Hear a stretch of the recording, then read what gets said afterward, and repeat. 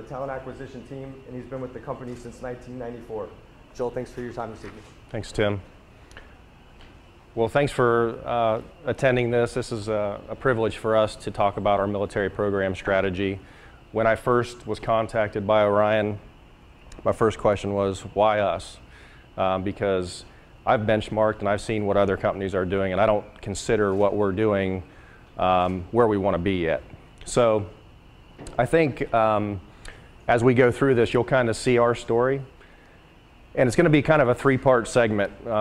It's going to be where we were, which was nowhere with a military talent program, kind of what we're doing now, and ultimately where we want to be.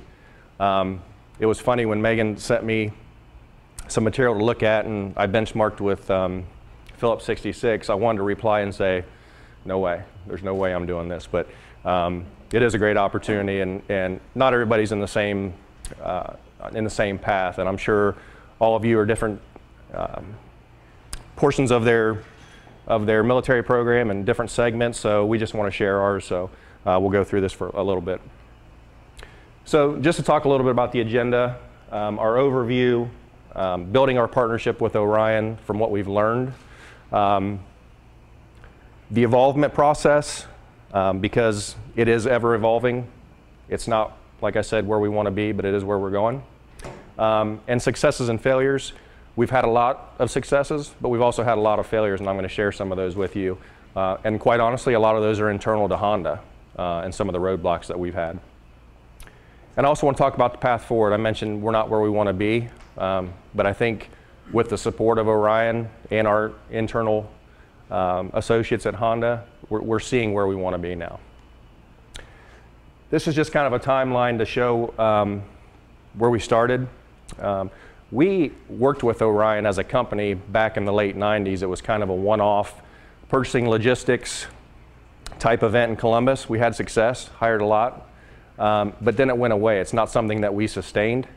I still work daily with people who were brought in from Orion back in the 90s. And then in 2012, they placed some equipment service technicians at our Alabama facility. And then that's kind of how discussions started with us in Ohio. I'm not going to talk a lot about Honda. I think most people understand generally what Honda does. Most of you probably think automobiles and probably think about maybe motorcycles or ATVs. But these are just our plants and manufacturing facilities in the U.S. And my team and myself are from the Ohio region. We have a lot of manufacturing in Ohio and the Midwest. And these are just some of the products. As I mentioned, most people think automobiles and motorcycles, but we're in the jet business now, which is pretty exciting for us. And of course, power equipment. So as I mentioned, in 2012, we really started talks with Orion. We didn't have a military strategy.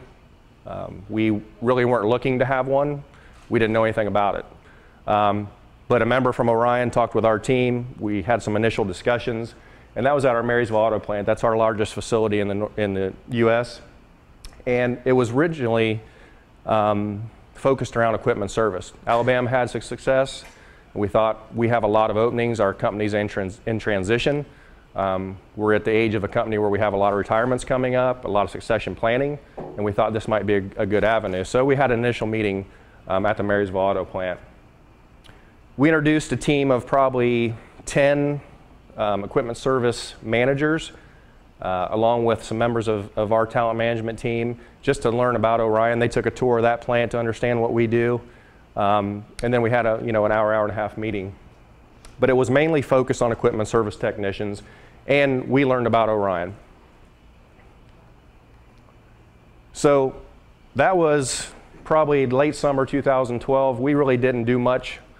We were talking about it. We're a conservative company. Sometimes we move slower than maybe we would even like, but we feel sometimes that's a strength as well. Because we like to think things too, but sometimes, and you'll see where we've had some failures, we've moved a little slow at times. So we talked about it, and we decided this is something we want to try.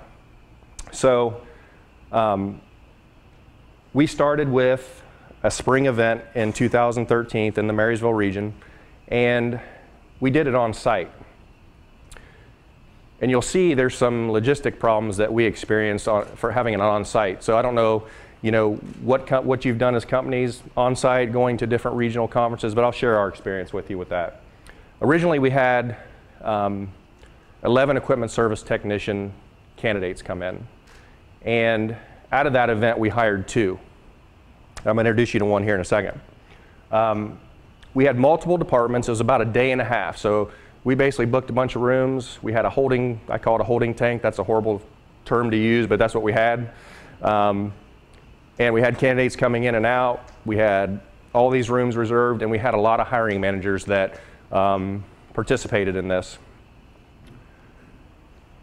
It was a challenge because internally to Honda, and you may experience the same thing, on the support side, it is hard to schedule rooms.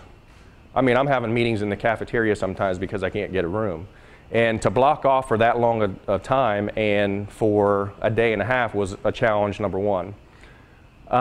Getting the candidates to the plant was not a big deal, but we didn't feel like it was the right thing to do in hindsight. You know, if someone's checking out that day at a hotel to interview with us, but their interview's not till 3 or 4 o'clock, they have to do something. And they're sitting in a room or having lunch somewhere, but they're killing their time, and it wasn't as efficient as we wanted it to be. Hiring manager availability inside the plant. It's a manufacturing facility, and that's number one for us. Whatever we're doing doesn't matter, ultimately, until they're making the product that Honda produces. So initially, Orion did a great job of screening candidates for us. And quite honestly, at the time, I couldn't tell you if it was good screening or not, and I'll talk about understanding military talent here in a second.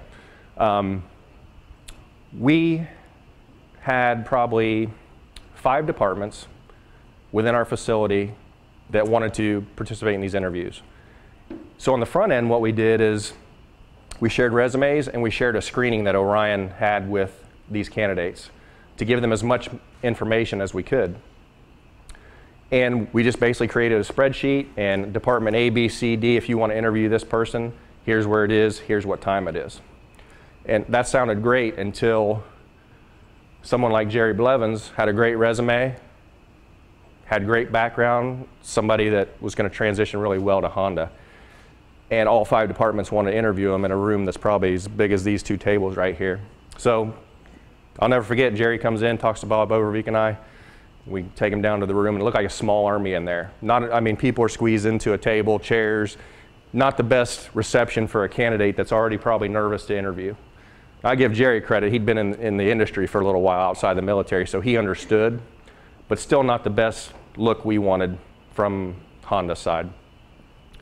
And then it was difficult for, we soon realized it was difficult for hiring managers to understand military talent. It was hard enough for us as talent acquisition, and it was new to us.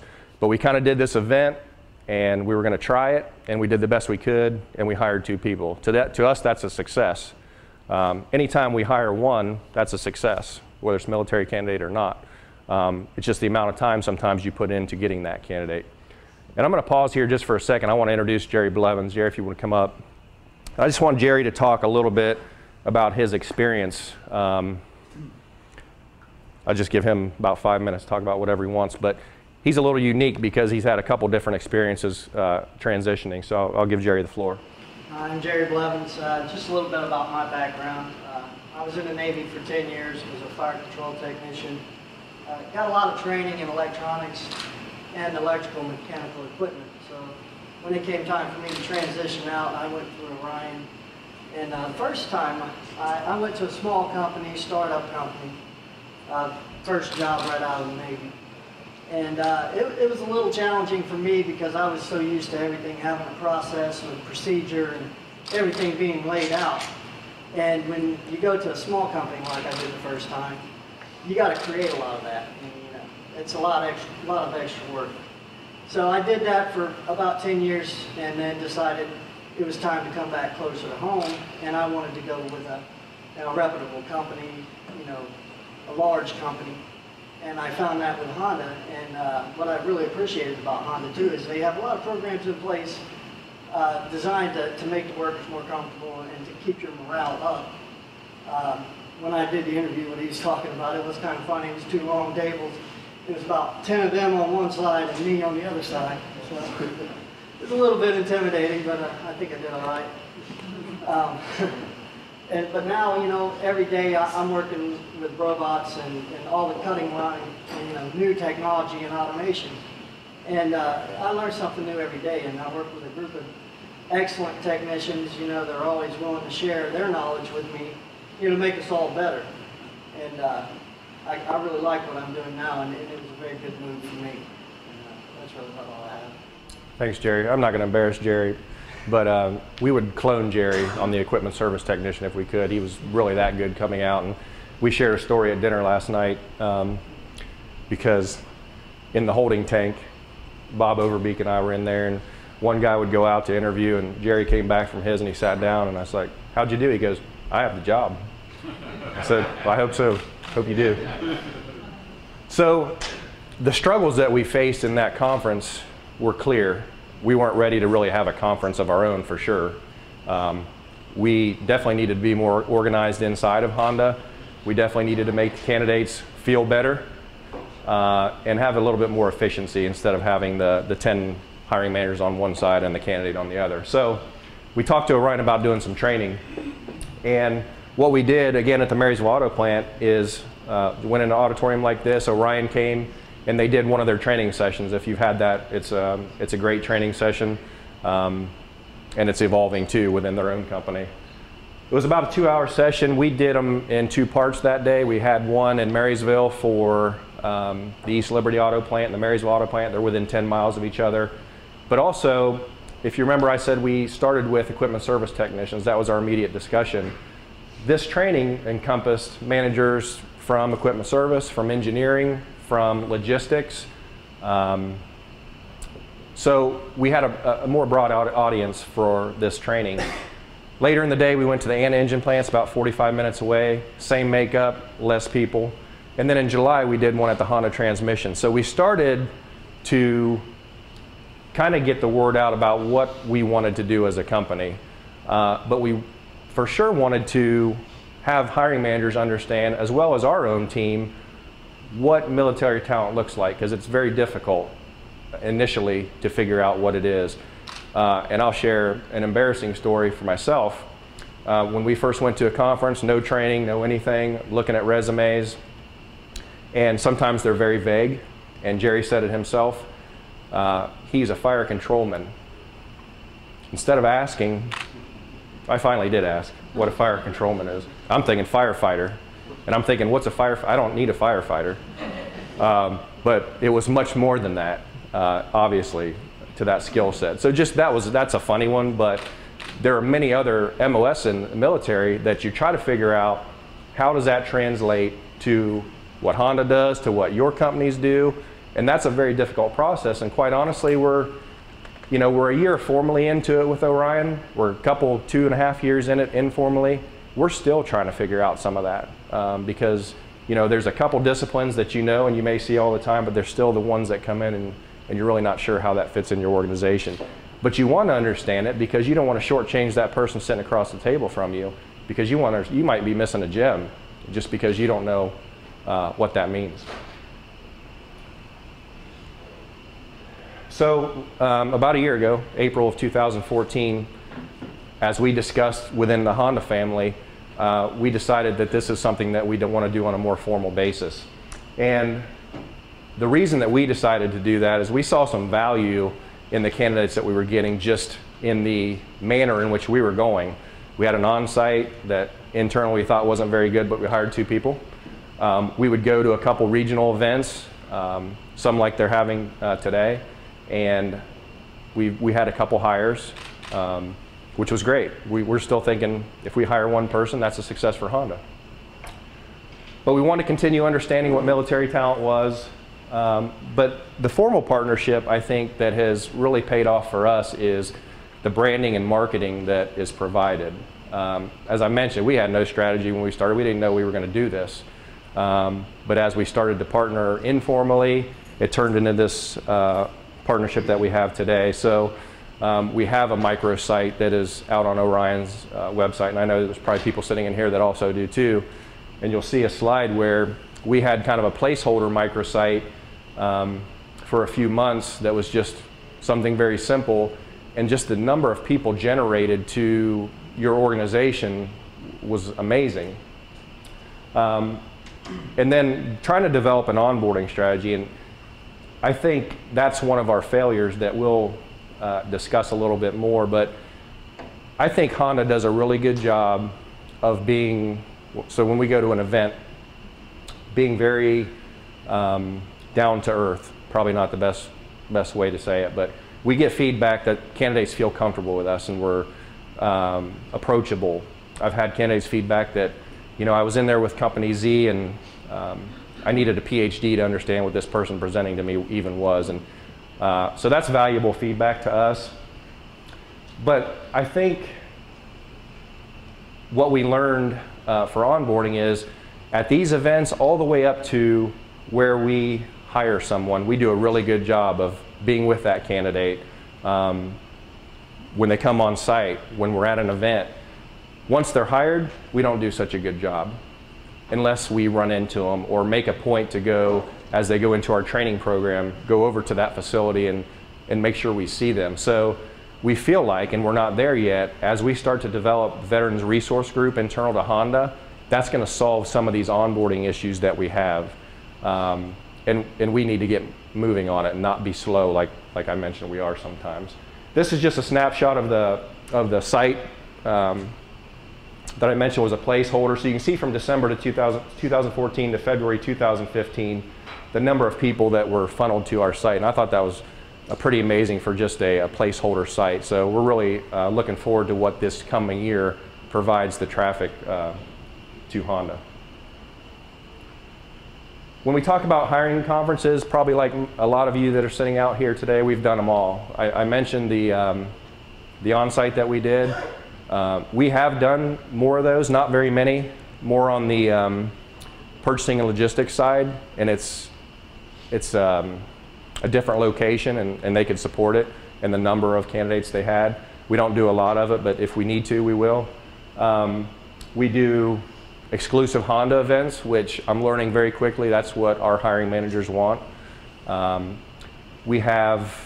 we've gone to the regional conferences as well. We're going to continue to do all those. We want to be present in all of them, but we want to be strategic about it. And that's the other thing partnering formally does, is we have a path now that we're trying to go down that's a little more strategic than what we were doing before. Some of the successes and failures I was talking about, obviously we talked about the MOS. That's difficult. That's an ongoing process. Honda has some locations in the Midwest, specifically in Ohio, that are challenging from a location standpoint. I don't know if any of you experience the same thing. I've talked to some other employers that have the same issue. For me, we have an ANA engine plant and a Honda transmission plant that are in rural locations. There's really not a lot around. There's some small cities, but you're an hour from what we consider a big city. We did an event one time where we had candidates that were interviewed by both the Marysville Auto Plant, which is about 25 minutes from Columbus, Ohio, and members from the ANA engine plant, which is out in the middle of nowhere. Where do you think the candidates wanted to go? So we never did that again, and that was a learning lesson for us as well. And sometimes we fight ourselves internally. We have great support from our local team, meaning our unit manager, our team manager support this wholeheartedly. But sometimes you feel like you're pushing this initiative up instead of having it rain down on your department. It would make it a little bit easier, but that's okay. I'll share a story about the ANA engine plant because it is difficult to hire people there. It's a great plant with great people, but not everybody wants that location. And when we were first trying to have our initial event there was roadblocks. Sometimes roadblocks are systems that you have in place in your company, but sometimes roadblocks are people. And some relationships you build up over the years come back to pay off once in a while. A member from Orion called me and said, hey, just one off, I'm on my way back from Toledo. You think we could try ANA again and see if we can talk to anybody? I just had learned recently that a guy I worked with 15 years ago took over their maintenance program. So I called him up, asked him if we could meet with him for 20 minutes. Now they've had 2 hiring conferences and they're going on their 9th hire in about the last 2 months. So that was very rewarding to us. We removed one of the roadblocks, and now it's really taking off. And then I mentioned connecting with candidates. That kind of leads into the whole onboarding thing again. We want to make sure that we stay connected with candidates after they're hired at Honda. And I mentioned slow decision making. When we would go to an event, we would interview candidates, we'd get done with them, we'd do our wrap up with Orion members, and we'd say, okay, we'll let you know who we want to bring back on site. And they're like, you should probably let us know now because company A, B, and C wants this person too. Okay. We're like, okay. We'd go back, we'd talk to the hiring manager, we'd say, we want to interview these people. They're like, no, they're gone. Those people are gone. Their skill set translates well. We need to move faster. The nice thing about working with Orion that I've learned, you can give feedback both ways and nobody's offended by it. If you see a candidate line up, and we have, where we might interview 10 people and didn't want any of them because maybe the skill set didn't translate to what we were looking at, we give them that feedback and it's better the next time. That's how that relationship works. So we started to expand the program outside of the Marysville Auto Plant, outside of East Liberty. So really expanded it to the Anna Engine Plant, HTM, logistics, Honda engineering. So it's starting to get momentum. We were nowhere, we kind of had baby steps, and now we're kind of in the phase where we have some momentum going with our program. We learned really quickly that although we started with equipment service, some of the MOS coming out probably translate better into other disciplines within Honda, and we'll see probably more of that going forward in this program year. I mentioned we had several training sessions with other Honda companies, and now it's removing some of those roadblocks. Once you have some successes, I think people buy in more. So I mentioned pushing from the ground up. Sometimes that's tough, but it is starting to pay off for us now. So these were the metrics from 2014. We have a weekly call with Orion. We have quarterly meetings where they come on site, and we review these probably like some of you in here do. We have about 74% offer acceptance rate. And I mentioned before, the first couple of years, and they said this in a meeting, we're concerned about the number of interviews you guys have, wherever it is, versus who you bring back, versus who you hire. And we would feed back, don't worry about that. As I mentioned, if we hire 2 out of that, we're fine. We're willing to do the work and put that in. Now, as we see some of the metrics, because now we have a formal partnership with them, we pay attention to this. We weren't paying attention to that before. We thought if we hired them, it's good. 74% acceptance rate. We're about 90 as a company at Honda. So obviously we want to look at that. And we want to figure out why is it 74% and not higher. And we'll do that. And that's part of the partnership that we'll have with Orion. The 62% final interview to offer rate, I think the second, third, and fourth box there, I think are going to improve because I've taken some difficult hiring managers to these conferences before I pull my hair out sometimes because they want that perfect person that we always can't find. I mentioned the Anna and HTM plants, they're very more open-minded. And they are willing to give people a chance that have great characteristics that we all want in our organization, that the military provides. So I think they're benefiting now from being open-minded. So I think that's going to take care of some of those middle boxes there. We're anxious to see that. And then finally, the path forward, we're creating a quarterly schedule. The way it's worked before, I would call them up and say, I have these openings, what can you do for me? It's kind of last minute, we're scrambling to get people together. We're just going to create a schedule throughout the year. If we need an event, it's there, it's a placeholder, and we'll go to it.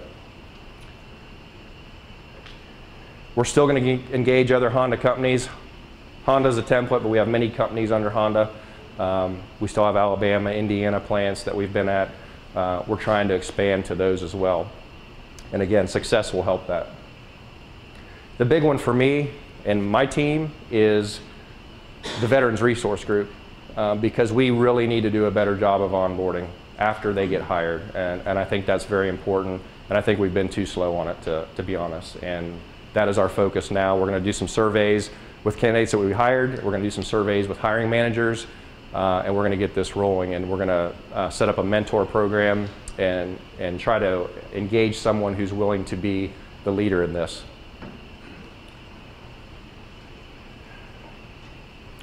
So with that, I'm going to wrap up. I know we're having the mixer after this. If you have any questions that you'd like to discuss with me, I'm interested in what everybody else is doing too. We're all in the same boat. We're all trying to get the best program going. If you don't have a program and you're thinking about it,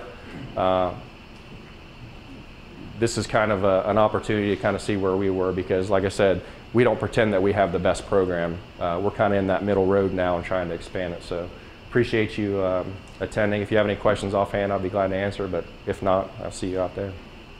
Thanks. I have a quick presentation for you, Joel. Joel, we want to thank you for and Honda for presenting. They've been a great partner, and I would say when you think about what Honda's done, they've really been great at thinking about how they can make the program better and working with us to do that. We wanted to present an award to them. It's actually a donation. So a few years ago, we used to always give out gifts to the presenters. And last year, we really got on a push with a group called Operation Military Embrace. And they have 3 key charities they support. One that supports wounded veterans that are burned or badly wounded. One is to support their children. And then a third is one to help with PTSD and hikes and such to do that. And so we made a few $100 contribution in Honda's name. And then we also want to present this plaque and thank you, Joel, for coming out tonight. Thanks, Dan. I appreciate it. Thank you.